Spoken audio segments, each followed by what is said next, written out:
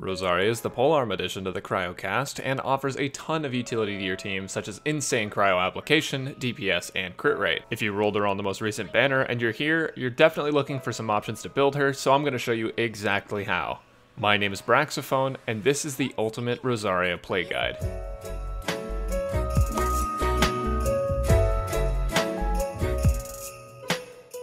Today we'll be talking talents, 3 ways to build her, her best auto rotation, character synergies, and constellations. Without further ado, let's get right into the talents and build.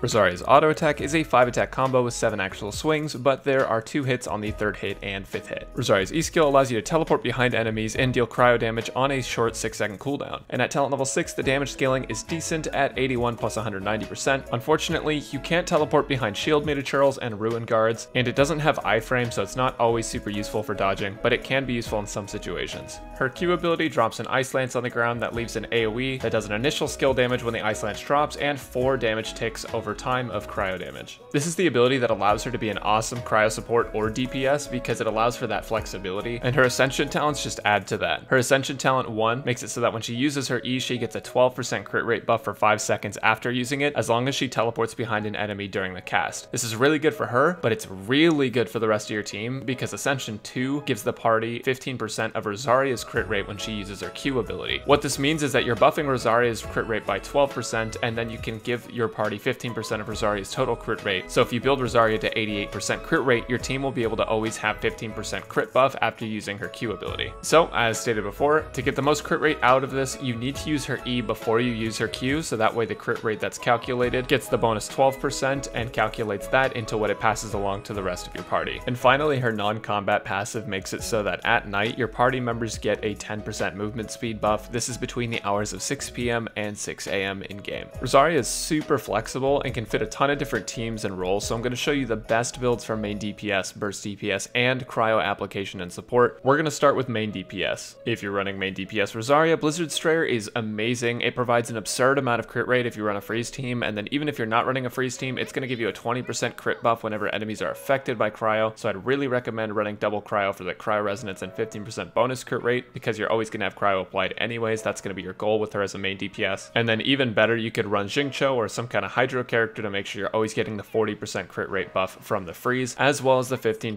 cryo damage bonus, which comes from the 2-piece set. Running 4-piece Blizzard Strayer in a freeze comp allows you to use a crit damage circlet in almost every single scenario, so it's honestly just a really great set to use with her and not hard to get the 4-piece set effect off. However, if you don't have the 4-piece Blizzard Strayer set, you have 2 other options, and here they are. The 4-piece Retracing Bolide set has been very good since release of the game if you're running a shield comp, but not a lot of people talk about or use this all the time because it's kind of a pain in the butt to keep a shield up sometimes, and there's also just a lot of better sets in the game now for specific characters. 4-piece Retracing Bolide though does give you a 40% damage bonus to your normal and charged attacks, which is really great for her if you're using something like Crescent Pike, and it doesn't necessarily limit you to physical damage or cryo damage because you can always just infuse your weapon, so it is really great for getting that maximum damage output as long as you have a really strong shield character. If you're running just physical DPS Rosaria, you also have the option of 2-piece Bloodstained and 2-piece Gladiator. I would actually make the argument that if you don't have a crit weapon or super great crit substats, you should actually run this set over Blizzard Strayer, specifically because if you don't have good crit stats, then building this set would actually be more consistent for your damage output, and these 2-piece sets have proven time and time again to be pretty reliable for physical damage builds, which is just due to the 25% physical damage bonus that Bloodstained gives, which is a big bonus for a 2-piece set, in addition to the 18% attack from Gladiators. The 4-piece Gladiator set is also super good and can basically compete with the 2-piece Bloodstained 2-piece Gladiator set, specifically because of the auto attack rotation stuff we'll talk about later, so stay tuned for that. If we're looking at highest damage per second potential, the best sets in order are 4-piece Blizzard Strayer, 4-piece Gladiator, 4-piece Retracing Bolide, and 2-piece Bloodstained 2-piece Gladiator. As for stats here, regardless of going cryo or physical main DPS, you do want attack percent on your sands. If you're physical damage, you want to build a physical goblet, and if you're cryo damage, you want to build a cryo goblet. And then for your circlet, you want to run crit rate or crit damage and try to get the 40 crit rate to 80 crit damage ratio at a bare minimum. If you can't reach that ratio, you want to run attack. But because Rosaria has access to the 4-piece Blizzard Strayer, you shouldn't have any problem reaching that crit rate.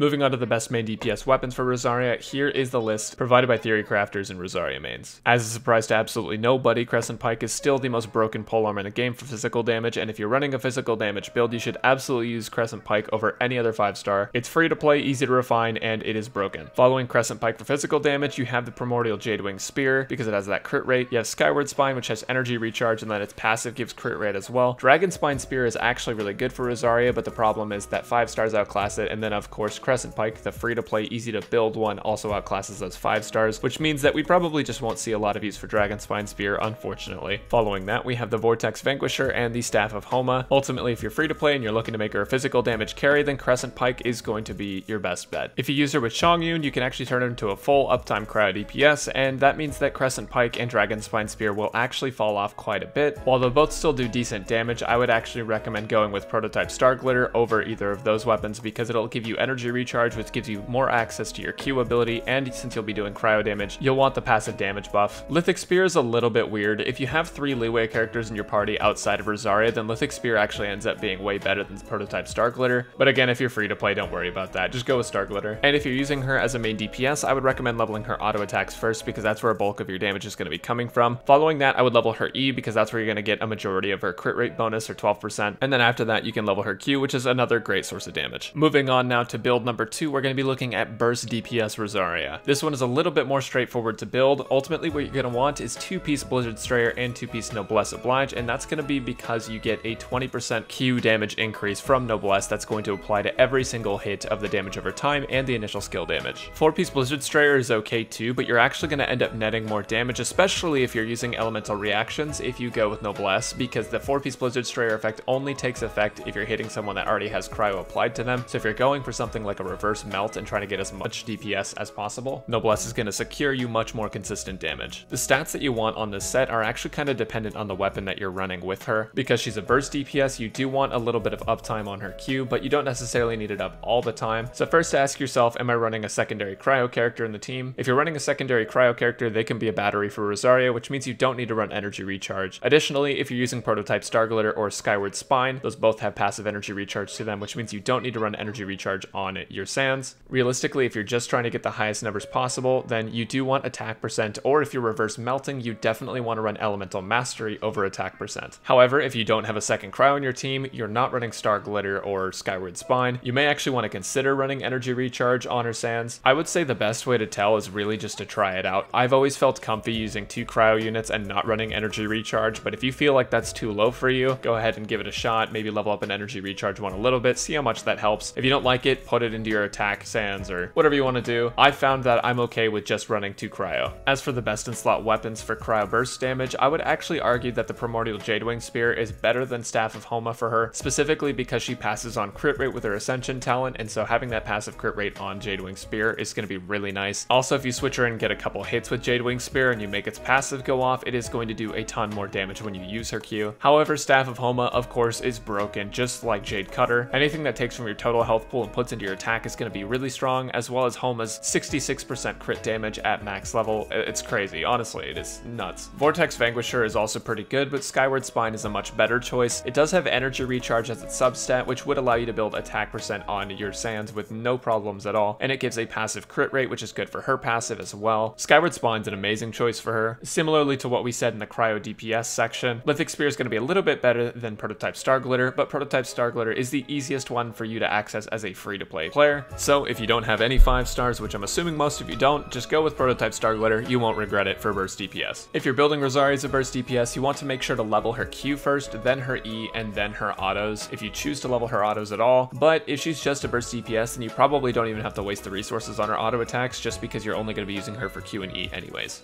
The final build I'll be showing you guys today is the Cryo Application and Support build, which is my personal favorite build, but of course all the other builds are viable as well. With this build, Rosaria is less focused on damage and more focused on applying cryo for your melts, and also passing on crit rate. So for this build, you have 3 options for artifacts, but here are my personal favorite. The 4-piece Noblesse set is always good and always will be good because it gives you the 20% attack to all party members after you use her Q, which is just a really great support utility set. However, another thing you can do is actually actually run the 2-piece Noblesse and 2-piece Berserker set, and a ton of people are going to probably comment about this right now without even listening to what I have to say about Berserker set being a 4-star set, but hear me out. The goal of this build is two things. It's to apply Cryo, and it's to give the most crit you can possibly give to the rest of your team without having to invest too much. In a perfect world, Rosaria is going to have a 100% crit rate after you activate her E. It'll put her from 88% up to 100%, but in a not so perfect world where you can't get the substats you need or you don't have a crit rate weapon, the Berserker set comes in super clutch for this. Because we don't care too much about damage and we just want to make sure that the crit rate gets applied to the rest of our party, we can actually run this on the Feather, which will lower our damage by a little bit, and then we can put it on the Flower as well, and putting it on the Flower is going to make it so that we do get a little bit less HP, but we're not taking too much of a hit to our damage, and boom, just like that, we have a 12% bonus to our crit rate, in addition to the crit rate hat that we should be running alongside our Cryo Damage Goblet and Energy Recharge Sands. The reason not to run the 4-piece Blizzard Strayer set is because a 20% or 40% bonus crit rate that you're going to get from it actually activates the second you hit an enemy, but it doesn't actually buff your stat. What it does is it buffs your crit rate in the instant that you hit the enemy. So when the damage is being calculated, that gets output above the enemy's head, the damage number that shows up, whether or not that's a crit, it gets factored into that, but it doesn't get factored into your actual stats. Whereas the 2-piece Berserker set does actually factor the 12% crit rate into your stats. The same rules apply with Cryo Resonance. You're not actually getting the bonus 15% crit rate to Rosaria's stats, you're getting it to each hit. So when you're running this build on Rosaria, you don't actually need to run double Cryo, though it never hurts to run double Cryo if you do have a character that is a Cryo carry. But again, just to reiterate, make sure to use Energy Recharge on your Sands, Cryo Damage on your Goblet, and crit rate on your Circlet up until about 88%. If you, for some ungodly reason, can reach 88% crit rate without a crit rate hat, build crit damage, but I don't think it's going to happen. In a lot of cases, you're going to have some cracked out substats. As far as weapons go, in my personal opinion, what I found to be effective is the following. I think Deathmatch is actually the best weapon for this build specifically because it gives you a 33% crit rate at level 90, followed by Primordial Jadewing Spear, which has a 22% crit rate. So Deathmatch, the 4-star, actually outdoes Primordial Jade Spear by 10% crit rate, which is very helpful for passing on the 15% to the rest of your team. But outside of those, I think the best support weapon for it would probably be Skyward Spine, just because it gives you the energy recharge and some crit rate, so it kind of double dips, and it has a really high base attack. Following that, Prototype Star Glitter is going to be your jam, and you definitely want to go for that if you're free to play and you don't have access to any of the other weapons I just listed. Also, make sure not to overcap on crit rate. Again, you don't need more than 88% because when you teleport behind someone with her E skill, you're going to get 12% crit rate to her. That'll put her at 100% and give your team the full 15% crit rate. Her E does specify that it can't go above 15%. As for talent leveling, follow the rules of burst DPS for leveling here. You want to get her Q up first and then her E.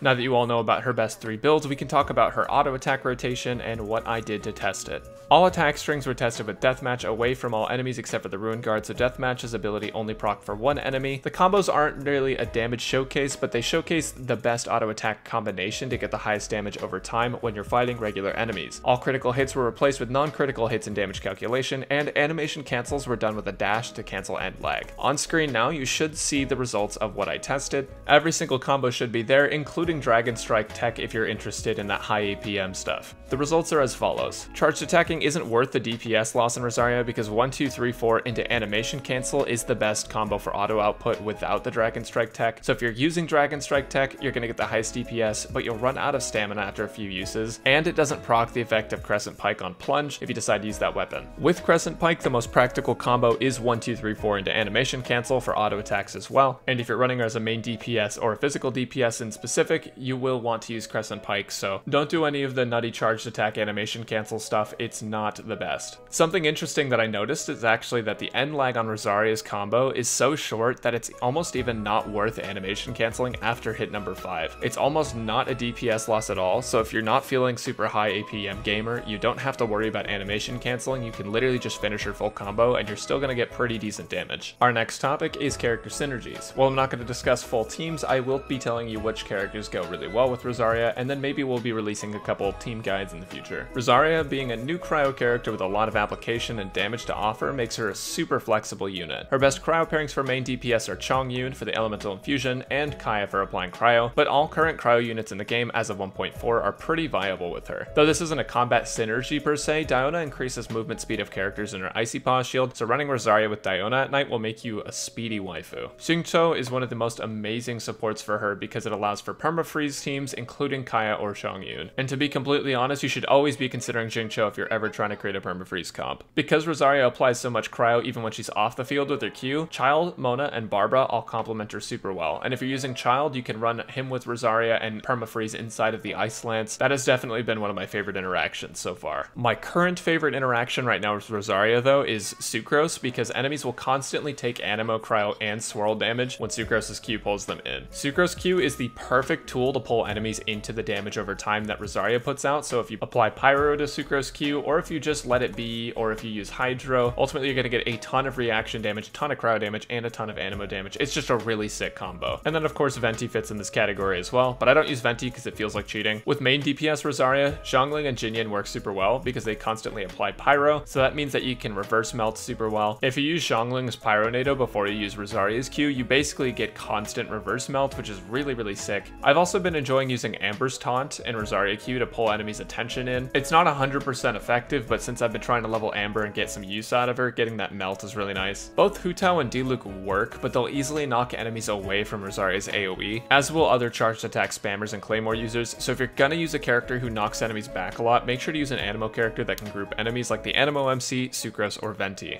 Beta Q is another fun interaction with Rosaria and Xiangyun because you can superconduct everything. Just be aware that you can lose your cryo application, so running 4-piece Blizzard Strayer here is not as strong. Same rule applies to Fischl. And if you have Rosaria at Constellation 6, physical carries like Razor become a lot stronger. Overall, so far, my favorite team to use with her has definitely been Rosaria, Child, Kaya, and a 4-piece Viridescent Jean, but there are plenty of other great teams to play with her since she's such a flexible character. So to be honest, she gets a ton of value with most of the cast. You don't have to be too picky about who you choose to build her with.